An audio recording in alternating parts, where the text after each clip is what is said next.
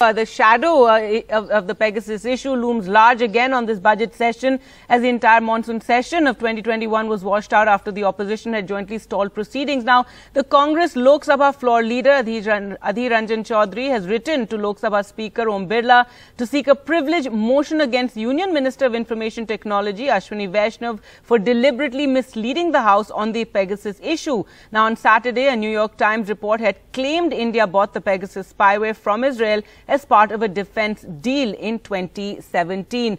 So, Sunil, as you said, this is an issue that the Congress is keen to pursue, especially given the fact that we know the government did deny any involvement in this, in the last session, and you had the minister actually addressing Parliament and denying the entire, all the allegations. And now this New York Times report, which has claimed that India had bought it as a part of a deal in 2017. That's right, Gargi. This is definitely going to be a pressing issue. It's going to be something that will be continuously raised because, as you're well aware, not only Parliament but even in the Supreme Court, they gave in a sworn affidavit that they had nothing to do with this.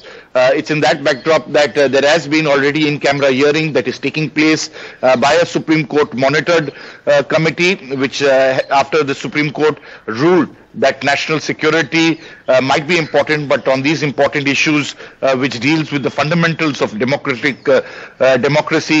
they allowed this entire process of going ahead and seeking a probe into the entire Pegasus matter, which was a political demand that had been made.